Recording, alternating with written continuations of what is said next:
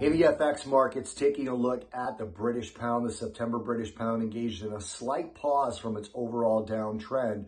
First down session in the last three for the British pound. Now, I call this a slight pause as the overall trend is still clear. The British pound is working on its first positive week in the last four and only its second positive week in the previous 8 weeks. Now, today, a tight range and an even range, up 1/3% at 120.53, down 1/3% at 119.72. This is all versus yesterday's settlement of 120.13. And as we went into the New York close of the cash markets, we were down 15 basis points, so right in between 1/10 and 0.2% lower at about 119.95. Now, inflation data came out yesterday, or this morning, I should say, and the UK inflation data was stronger than expected. The June year over year came out at 9.4%. That's up 9.4% versus an expectation of up 9.3 and a last of up 9.1.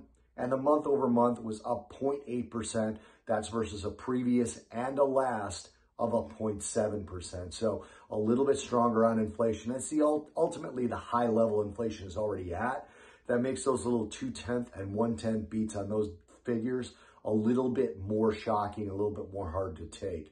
Now, Governor Andrew Bailey gave a speech yesterday, and he was hawkish. He spoke at the Mansion House in London, and he said in that speech that a 50 basis point rate hike was, open quotes, on the table, end of quote. So he said a 50 basis point rate hike is definitely being talked about. And not only that, he added that it's time for the bank to draw plans to sell some of the bonds they've accumulated. And he followed up with, this is another quote, "Let me be quite clear, there are no ifs or buts in our commitment to the 2% inflation target. That's our job, and that's what we will do," end quote. So a very hawkish governor of the Bank of England, not a massive effect on the currency today.